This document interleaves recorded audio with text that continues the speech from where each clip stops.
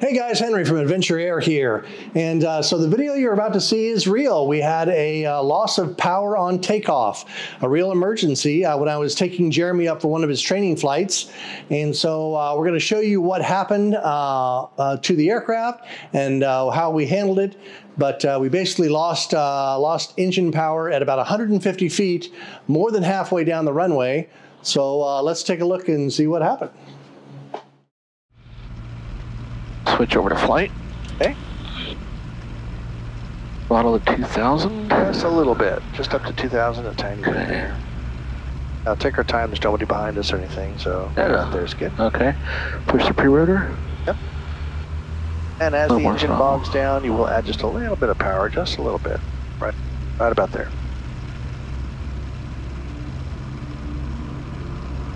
Number 6 and 8 for 14 entire pattern for full stop. Rotor speed's 100, 120, 140, 160, 180, 200 RPM, maybe a little extra for good measure. 4 steps for takeoff, jump off the boat. Release the rotor, stick back, release the brake, add power. There you go. There we go. Rotor speed is climbing, looking good. You're on the center line, nose is about to come up. There it comes, down, down, down, left stick. Might as well go full. All right, so let's stay close to the ground till we get to 60. There we go. Now you can climb out. Add your trim up to 6.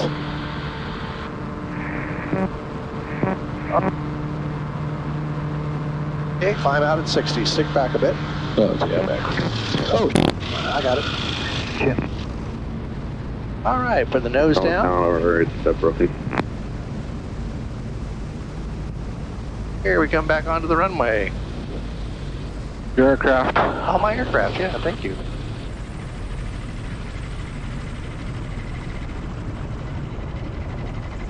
All right. Gyro, Chief Alpha Golf, are you boarding? We are boarding at a little issue of some kind here. We're not sure what, but we're going to taxi off. Roger, Roger, right from the end, contact ground point 6. Contact ground. 2 Papa Golf. Pretty fun, huh? That was good. We're okay. Thank 44126 right, clear to land. All right. All right, so immediately after that happened, we taxied back to the hangar, and we took the engine cowling off. We were checking. We didn't see anything that looked like it was wrong. All the wires and cables all looked proper. But what happens on the Rotex engines, especially the IS series engines, is they record a log of everything that happens on the engine. So we took those logs and we sent them off to our Rotex expert, who analyzed the engine logs and told us what happened. Okay, guys, so we analyzed, or we had our Rotex guy analyze the logs, and what the logs came back and said was there was a loose connection on one of the cylinder connectors on the FADEC. So what happened was it basically shut that cylinder down. So we only had a 3-cylinder engine there. You can tell by the roughness of the engine and all. So we just came back down and landed. So we checked it out. We retightened all the connections. The engine's got almost 1,200 hours on it, which is just about time for its overhaul anyway. But one loose connection on the FADEC caused the engine cylinder to shut down. So we have tightened it back up, and we're going to go do a test flight and see if that's what corrected the problem. Okay, so I'll do this first one, that's all right. Okay. Turn going into flight mode. I got the brakes. 604. All right, 2,000 RPM, start the pre-route.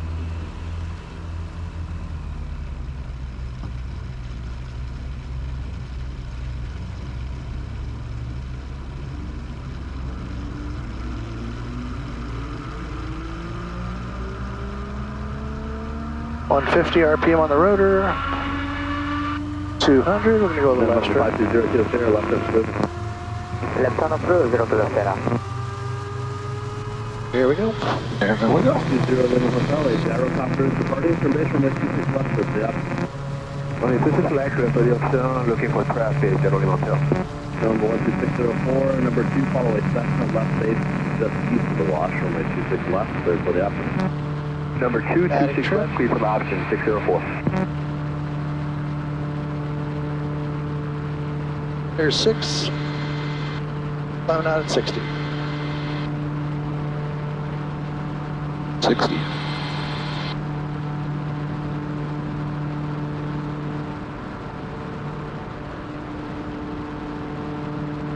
Oil pressure is good. Instruments are good. Crossing midfield. Crossing 1,000 feet.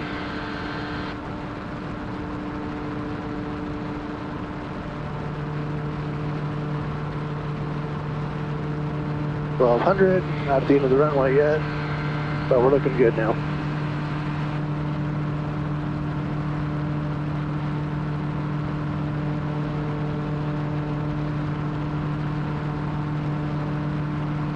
$1,400.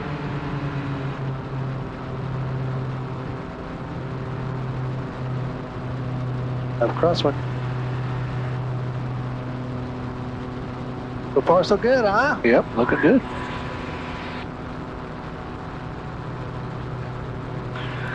Little bird right here on your left. Oh, where's that, guys? All right, you want to take the controls? My controls? Give the controls.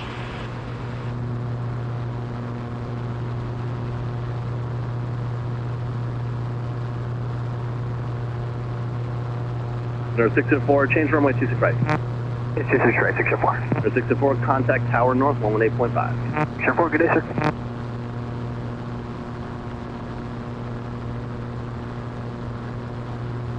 Chino Tower, Cessna 520 Lima Alto, short approach.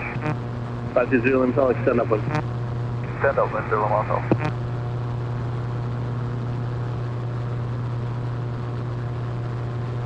All right, looks like it's all working. Yeah. So he switched over to right track. The Cessna you were following is now for the north runway. You are number 1, runway 26 left of the option. 232 Papa Golf, runway number 1 for 26 left, clear for the option. Cool. So it's 520 Kilo Sierra for change approach. That was kind of your bedroom voice, wasn't it? I am more chill now. Hello, Tyler. After that pucker factor that I had when on the last one, yeah, I'm a little more chill. Hello, Tyler. Yeah, I don't want to, you know. Tyler. Oh my God. All right, is this far enough back? This looks good to me. About a 45-degree angle to the numbers is okay. Trigger base. There you go.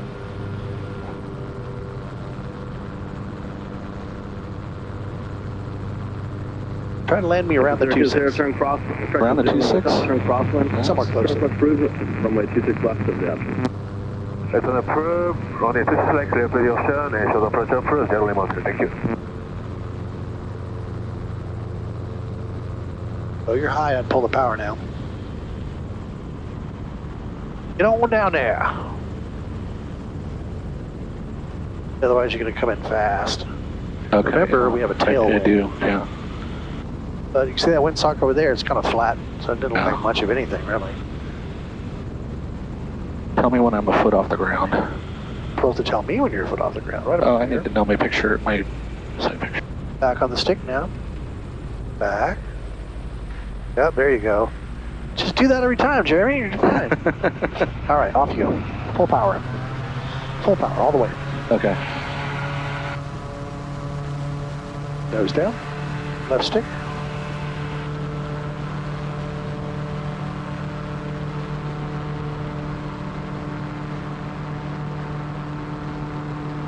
I'm out at 60.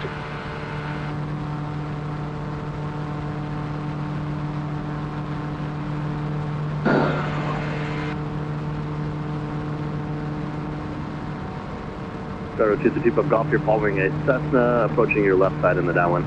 We got him inside. Keep on going. Gyro 2 Papa Golf number 2, runway 26 left of the option. Sorry. This is the option number 2 on 26 left. Keep on going. You want to climb as high as you can, as fast as you can, especially when you're testing an engine out. Yeah. Because you don't want to be low and then have something go wrong, and then you have to fix it, and you don't have as much time. Okay, you can turn your crosswind if you like. 1400.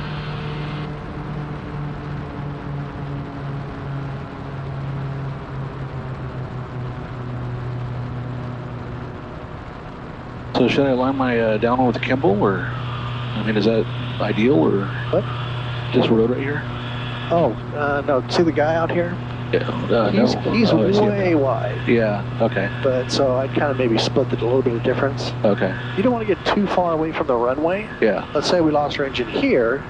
Would we make it back? Yeah, we would, but we have to stretch it. Hook on over there, yeah. Yeah.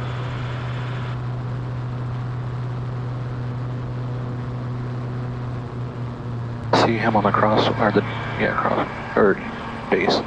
Yeah.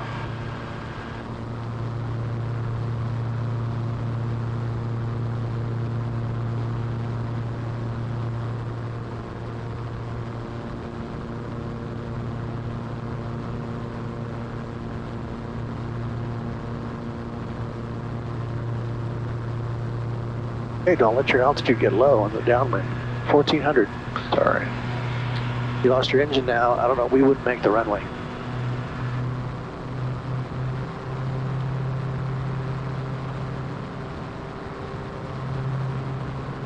Wind 110 at 3. 110 at 3, so it's not quite perfectly east. It's a little from this direction. Okay. From southeast. Okay, you're tight in base, so cut that power. Still at 1400, and we're about to turn final short, so remember, put your nose down, keep your 60 going.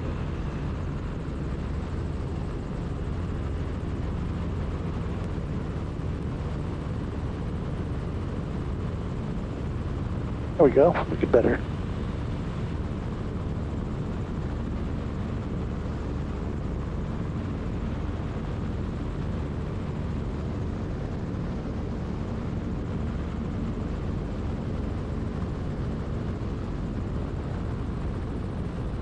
We'll just be patient.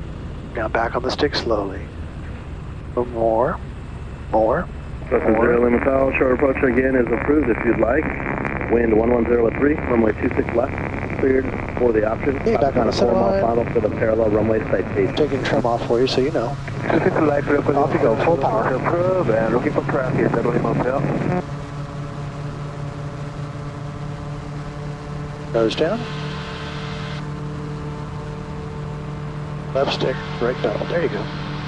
Climb out at 60. Start coming back. Back on the stick. Add your trim. So I'm going to keep that right at 60. Okay. Because you want to climb as quick as you can.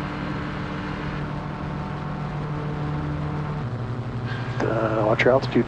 Yeah.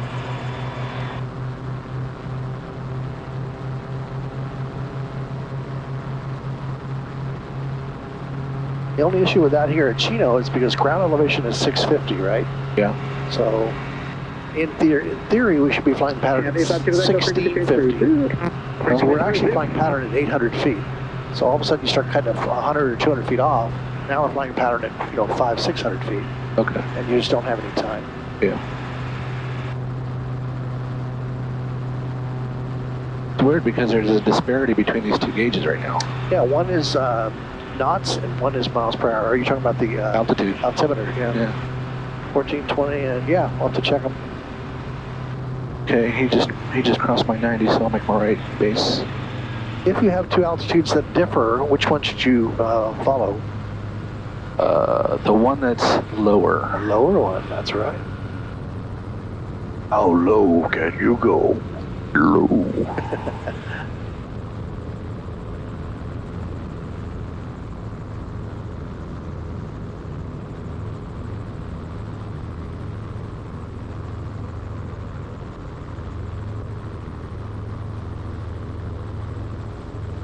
Okay, we'll do a targeted landing at the intersection of the two runways.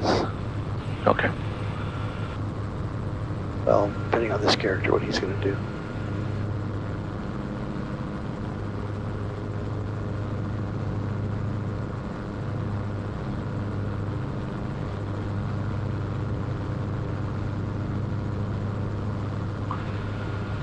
Oh, it's up. Okay, folks, drum roll, please. Jeremy's landing. Every time. Closing my eyes right now. I'm closing them. Every time. I'm going to watch. Oh, my God. 2,000 people watching you, Jeremy. Go ahead. Go right ahead.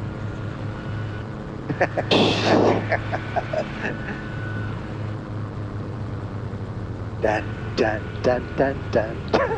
Okay, I'll shut up. You're freaking me out. Your airspeed up, nose down. Don't like it. Yep, here we go. Now, if you need to add power, whoa, add power. You got it. You're about to bounce it in there. Yeah. Left traffic runway 26 right, clear land, wind calm altimeter 3009. Every time you say that, I screw something up. Golf right at Delta ground point 6. See ya. Right at Delta, see ya. All right, stick forward. Rotor brake on brake. Open up. Feel us dropping out though? Yeah. That's because we came in pretty slow. Remember I said don't be high and slow? Yeah. All of a sudden it'll just go shaboof, you know.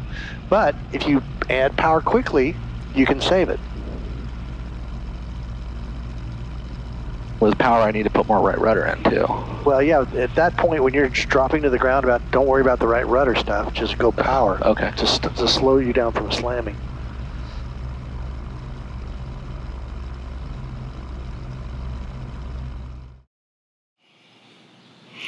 All right, guys, so we did that flight test. It all went perfectly. But what I want to emphasize on this is if you fly aircraft long enough, something, even if it's just minor, is probably going to happen. And to be prepared for it is the most important thing. I'm actually lucky because I practice those emergency procedures pretty much every day with my students. And so when you actually have to do one, it's kind of automatic. But I want you guys to be able to do that too as well. Always be thinking about emergency stuff and what you would do in whatever situation arises. And that'll just kind of help you out. The cool thing about the gyroplanes, again, is think about this. We were at 150 feet off the runway when we lost that engine power. Now, if you're in a helicopter at 150 feet and the helicopter loses engine power, it has to get into auto rotation. It's not automatically in auto rotation. And so they have about 1 to 2 seconds to make a quick maneuver from that altitude, even if they can do it from that before they would get into a lot of trouble. The gyroplane is automatically in auto rotation instantly, so all we basically did was float it back down and land back on the runway. I really think these are incredibly safe aircraft, and in a pinch, you can get away with a whole lot of stuff. They're very, very safe. Anyway, so happy ending to all that. So until next time, we will see you.